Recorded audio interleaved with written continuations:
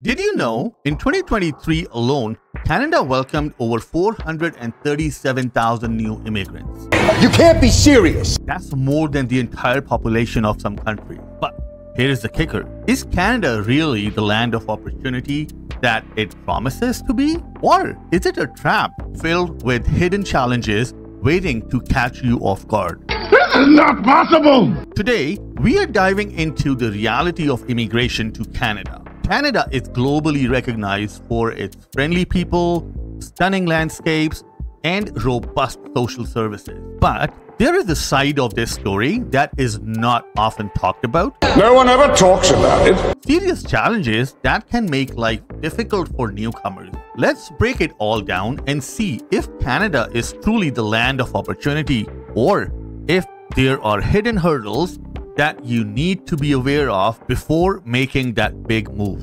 First off, let's talk about the job market, one of the biggest hurdles for immigrants. Statistics shows that while 60% of immigrants arrive with a university degree, many find themselves in jobs that do not match their qualifications. Are you kidding me? In fact, over 50% of skilled immigrants in Canada are underemployed, working in low-skilled jobs like retail or customer service. This is due to various factors like non-recognition of foreign credentials, lack of Canadian experience, and competition with locals who have similar or even fewer qualifications but are preferred by the employers. Next up, the cost of living. Canada is expensive.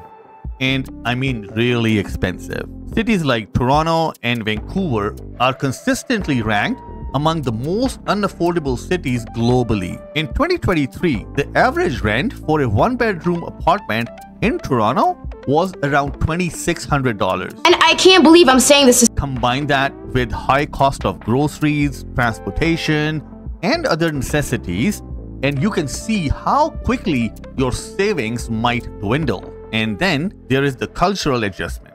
Moving to a new country means adapting to different customs, languages, and social norms. Studies have shown that over 30% of immigrants experience some form of culture shock, which can lead to feelings of isolation and anxiety. It's not a surprise. For instance, language barriers alone can be a significant hurdle. Around 20% of newcomers face language difficulties as a major challenge in their settlement process. Now, it's not all doom and gloom. But it is some good news.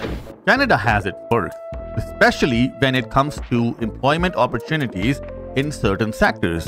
For example, the tech industry is booming, with cities like Calgary, Toronto, Montreal, and Vancouver being recognized as major tech hubs. Well, you're a computer geek. In 2023, Canada's tech sector employed over 2 million people. And this number is growing rapidly, with a lot of investments coming from international tech firms into Canada. If you have skills in IT, software development, or engineering, the job market might actually be in your favor. Before we go any further, please like, subscribe, and share this video with your friends. Subscribing to my channel is not going to cost you anything, but it's going to help me big time. Now back to our topic. Whatever you need to do, please do it. Canada also boasts one of the best healthcare systems in the world. The public healthcare system is accessible to all permanent residents and citizens, meaning you won't have to worry about hefty medical bills.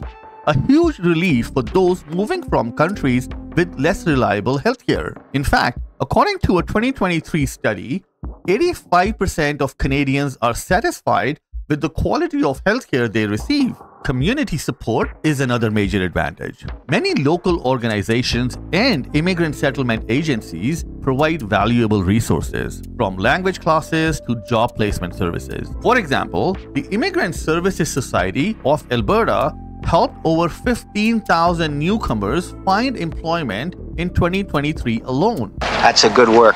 These organizations also offer networking opportunities, which can be crucial in finding your footing in a new country. But let's not sugarcoat things. Despite the opportunities, many immigrants face significant struggle in their first few years. According to a 2023 survey by the Canadian government, about 25% of newcomers reported difficulties in securing housing even. The housing market is tight, with bidding wars and skyrocketing prices, making it tough for immigrants to find affordable homes. I have no job, no place to live. Furthermore, the social integration process can be challenging for some. Studies show that immigrants take about 5 to 10 years to feel fully integrated into Canadian society, with many struggling with feelings of homesickness and exclusion. Now, let's bring this home with a real-life example. I recently came across the story of Raj, an engineer from India who moved to Canada in 2019. Raj was excited about starting a new life in Toronto, but the reality hit hard. Despite his qualification and 10 years of experience, Raj could not find a job in his field. Employers kept asking for Canadian experience, something he did not have. After months of job hunting and numerous rejections, Raj ended up working in a call center, a far cry from the engineering job he had back in India. Did he make the right decision moving to Canada? He did not give up. He enrolled in a bridging program designed to help internationally trained engineers gain the credentials needed to work in Canada. After 2 years of hard work, he finally landed a job as an engineering technician. His story is not unique. It's a testament to the resilience and determination that many immigrants have to muster to succeed in Canada. While the journey is full of challenges, the reward can be significant for those who persist. He now earns a good salary, owns a home, and is well on his way to achieving his Canadian dream. So, what's the bottom line? Is Canada a terrible choice for immigrants? Well, it's a mixed bag. The challenges are definitely there. Job market hurdles, high living costs, and cultural adjustments are all significant obstacles. But at the same time, the opportunities for growth and a better quality of life are also substantial. According to a 2023 study, 78% of immigrants who have been in Canada for over 10 years report that they are satisfied with their life in the country, despite the initial struggles.